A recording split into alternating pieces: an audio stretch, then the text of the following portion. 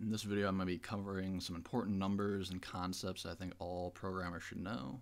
It'll help you in pretty much all areas as a developer. For example, if you want to estimate cost of your own side project before you take the time to implementing and writing a bunch of code, you can use this stuff to make those rough estimates and give you an idea whether it's even profitable. It'll also help you avoid a nightmare scenario where maybe you have a small side project and all of a sudden it goes viral and the person's left with thousands of dollars in cloud hosting bills. I've read about that all the time. So this can help you get a rough estimate of where you should set a billing alert or shut down the service automatically rather than risk losing a bunch of money. It's also useful for if you're working in a company and you're thinking about adding a new feature and you want to estimate how much it would cost per user to add that feature. You can do a rough estimate that way. It'll also help you with general system design so that you know what the trade-offs are, what are the areas that are going to hurt performance of your application, and in the simplest way, knowing this stuff, if you're doing an interview for a job, it'll really help you on those system design type interviews. First thing we're going to look at is latency, which has a big impact not only on user experience, but also on how you design your entire application to reduce latency. So over here we have the actual times, which are kind of hard to wrap your head around because it's nanoseconds, milliseconds. So I've converted this to actual, more understandable. I've scaled it up to 1 second for CPU cycle, and you can see how it gradually goes down. So this is like when you're running calculations, your CPU can cache data that it needs, and it can perform those calculations very fast. Once you have to start reaching out to other areas to get the data you need, things start getting a lot slower. So RAM, or main memory, this would be stuff like if you've heard about caching. This is still pretty fast. So you can see it's 6 minutes, so it's not bad, and it's much better than going out to disk. So if you've heard about how database calls are slow, this is why, and you can see the difference between grabbing something from a cache like Redis or going to the database. It goes from 6 minutes to 6 days, and that's with a more expensive and up-to-date solid-state drive. If you're using an old-school hard drive, it goes up from 6 days to 10 milliseconds, which converts to 12 months. So that's a massive difference. And even worse would be calls to other data centers. So here you're limited by the speed of light. So if you have to, if you don't have data locally in a certain data center and you have to go reach out to another one, you can see that your performance drops off horribly. So that's going to come into play when you're designing a system. You want to make sure whenever possible that you have your data locally so that you can run your app faster. Milliseconds might not seem like a huge deal, but if you've ever been playing an online video game and you've been lagging, you can tell how frustrating just a few extra milliseconds can be for your users. So that's something you always want to keep in mind. To help make more sense in your head, I've drawn kind of a diagram of how you can picture this, because just the numbers doesn't really help you much. So let's say in this case you're working on a problem like a application would be. The CPU would be kind of, to extend it to a desk or a real world with you as the computer, the CPU would be your brain. It's stuff that right off the top of your head, whatever data you can memorize, you don't have to really go and access it. So it's obviously much faster. Going to RAM would be like having a book or something on your desk that you can quickly flip through, grab the information you need, and then do whatever you need with it. Beyond that would be disks. So maybe you have like a library or a bookshelf in your own house. So you leave your office, you go to that bookshelf, you grab the book you need, get the information you need, then you go back to your desk. A network call outside the data center, which is obviously slow, would be like walking to the library, having to check out the book, get the information you need, then go back to your house and use that information for whatever you're working on. So the obvious takeaway, and to kind of make it more concrete, because numbers always don't work as well as a visualization, is you want to, whenever possible, keep the data you need close by to your application. The key takeaways then are you want to avoid network calls whenever possible. You also want to avoid hits to your database, so keep frequently accessed data in memory with a cache if possible, rather than continuously going to your database. A lot of distributed system stuff is related to latency and how to deal with that. So, for example, one reason to replicate data is obviously for disaster recovery. You want it so that if one data center goes down, you don't want to lose all your data, but it's also beneficial to have that replicated so that if necessary, you can serve it as close to the user as possible. And that's the same concept behind CDNs, content distribution networks, is that you can take advantage of having a service that gives you and serves your data as close to a user as possible. Another example, this is MapReduce and kind of how it would work. So Google, early when they were scaling, they had big issues with networking inside their data center where they had too much data moving back and forth. And to help solve that issue, they created MapReduce to do bit calculations on big data.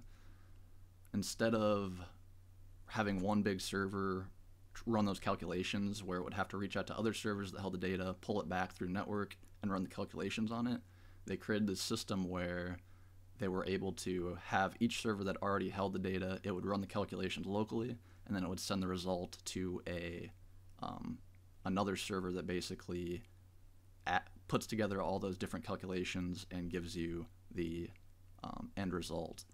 And that was all to reduce network latency and the amount of bandwidth going through their data centers.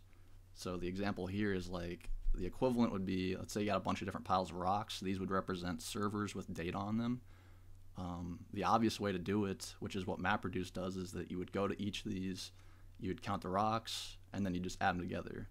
The naive way, which is how a lot of applications actually work if they haven't taken this into account, is that it would be like going to each of these piles, grabbing the rocks, moving them back to where you were, and then counting, going back, moving them all back here to count from the spot you started at, and just continuously doing that. So you can see how inefficient that would be, carrying things back and forth rather than just walking to them, counting right here, and then going back and using those results. So that's kind of another real-world example where the stuff seems really complicated. Stuff like MapReduce, when you hear people talk about big data and all that, it seems very complicated, but it's really not. The concepts behind it, if you use a real-world example, are pretty simple. Next up, we're going to go over some quick math for making capacity estimates so that you can kind of get a rough figure of the type of resources and server amounts and stuff like that you're going to need. First up are some basic data conversions. So 8 bits equals 1 byte, and 1024 bytes is actually 1 kilobyte. So that's a pretty frequent error, is that you assume it's like metric, so it'd be 1,000, but because computers work with binary, it's actually 1024. So it's not a huge deal when you're making rough estimates, but it's always good to know that. So you can see that same value for each megabyte, gigabyte. You've probably heard about those all before, but we're going to be using these conversions for when we're making estimates. Common data types, so a char is 1 byte. That is, so if you have like messages in your application, you're going to have every character in a string is 1 char. You're going to have integers, which are 4 bytes, and that, if you think about why that is, if you've heard about a 32-bit integer, obviously 32 bits, one byte is 8 bits, so you have 32-bit integers, 4 bytes. And then you have Unix timestamp, which is 4 bytes. So it's always good to know your time conversions and just kind of maintain these or memorize these so that you can make quick estimates for daily traffic. Really common is like requests per second, how many you need to handle, and stuff like that. So you can see, obviously 3,600 seconds per hour, multiply that by 24, you get 86,400 seconds per day. And roughly, if you want to estimate rough monthly traffic, you got about 2.5 million seconds per month. So once you know how many total requests you're getting, you can just divide it by each of those values to get requests per month, hour, day. So it's always good to have those conversions probably memorized just because it makes things easier. So now let's put this into practice. We're going to do some example calculations for an Instagram type app. So first up, we'll do a traffic estimate, which the formula for this is going to be your average daily active users, and then you're going to multiply for average amount of reads per user and writes per user. So in this case, we're going to say we have 10 million average daily active users, and the average user, they view 30 photos. So that's like they refresh their timeline, maybe they scroll down a couple times, and they see 30 posts or 30 photos. And simple math, that means you're getting 300 million photo requests per day. For writes, we have the same amount of daily average users, but some people will upload multiple times per day. Other people will upload maybe once a month. So that gives us an average of 1 per day per user, and that gives us our 10 million. So then we can use these times. So this is our daily numbers of seconds per day. So every day, taking this, we can see we got 3,400 requests per second and about 115 writes per second. And this is usually a pretty, in almost all cases, a web application is going to have much more read requests than writes. And getting this, knowing your average users, how much requests they're making, that's why people talk a lot about analytics and stuff like that. It's very valuable to have that information so that you can make these estimates. It's also worth noting that external requests don't always equal the same amount as internal. If you're using microservices, it's pretty common that one external request like this could cause dozens maybe of internal, because you have to make calls to the photo service, microservice. You might have a video service, analytics, logging, all that type of stuff. So one external request is going to mean probably you're going to have more internal requests, but for now that's really not a big issue. Next up we have our memory estimate. So for this we're going to use that value we got for our read requests per day times the average size of our request, and we're going to multiply that by 0.2. And the reason for that is our 80-20 rule, which is that generally speaking, for a rough estimate, you can assume that 20% of your data will be 80% of your overall requests or traffic. Not all, especially on a social media site, some posts are going to get much more views than others. So a popular account, their post is going to get viewed millions of times. Other people's posts might not get viewed at all. So to help save our database, what we're going to do is cache our most popular stuff, our most frequently accessed data, to, like we talked about earlier, reduce latency. Instead of serving our popular data from our database and disk, we want to store that in memory to really speed up how fast users get that information. So we're going to take our 30 million requests, and we're going to make an estimate that for like an Instagram post, you have the username, you have stuff like the description, the written text. We'll just do a rough estimate of 500 bytes per post, and that comes out to 150 gigabytes. We then multiply that by 20% or 0.2, which means of that total data we have 150 total. We only really need to store 30 gigabytes of the most popular or most frequently accessed. And then we also need to multiply that. We want replication on our cache, so for a rough case, we'll have 3 total cache servers, 2 as backups, and that gives us a total of 90 gigabytes, because we don't want a single cache server. Like technically we could save money by only having one with the 30 gigabytes, but if that goes down, then our entire application is going to be in trouble when we have a bunch of requests going to our database. So now bandwidth requirements. The formula for that is just requests per day again times request size, so 300 million requests again. For this one, we need to account for also the photo that we'll be serving. That would generally be served from like a CDN. So we're going to estimate the average photo size once we compress and stuff is 1 megabyte plus the 500 bytes from like the text and username and all that other data.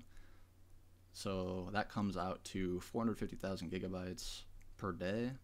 And if we divide that by the number of seconds in a day, our peak, or our average actually, bandwidth is going to be 5.2 gigabytes per second. It's worth noting again that rarely is an application going to have like a steady flow at the same rate.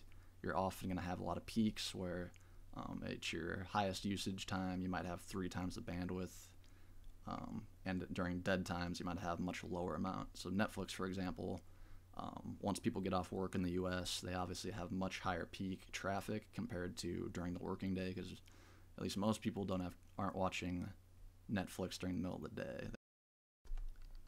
And finally, we have our storage estimates. So for this, we're going to take the number of writes we get per day times the size of those writes and times the amount of time we want to store the data. So we get 10 million writes per day.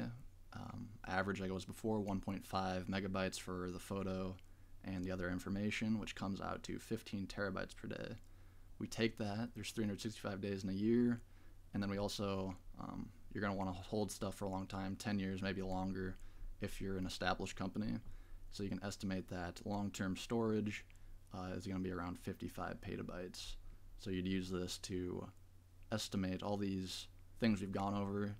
Once you have your analytics and you can say, okay, for our average user, we're making this much money. If it's an Instagram, you can calculate how much money you're making per user on ads, and then you can look at the storage cost, the bandwidth cost, all that other stuff, and you can then find out if your idea is profitable or not. So that's pretty important. Before you take the time to make an application and go through all that effort, you want to see if it's even viable. Even if you don't have the user analytics data because you haven't actually tested anything, it's a good idea to at least try to estimate this stuff so that you can, if you're pitching to a venture capitalist or whatever, you can at least give them some sort of estimates. So that's it for this video. I just want to go over some quick numbers and math, not go really in depth, but give you an idea of what type of stuff you should be paying attention to. I think it'd be a good idea to take some of these conversions, think of some different ideas for an app. So this, we did a photo app. You can come up with maybe a video streaming app or something else and run through some calculations, use these formulas, and just do some practice, and it'll become pretty natural after a while. It's not like it's real complicated math. It's mainly just converting between units and doing stuff like that. So I think that's a good practice that you could do. If this video helped you, be sure to leave a like and subscribe for more videos I'll be doing on system design and related topics. If you have any questions, be sure to leave a comment below.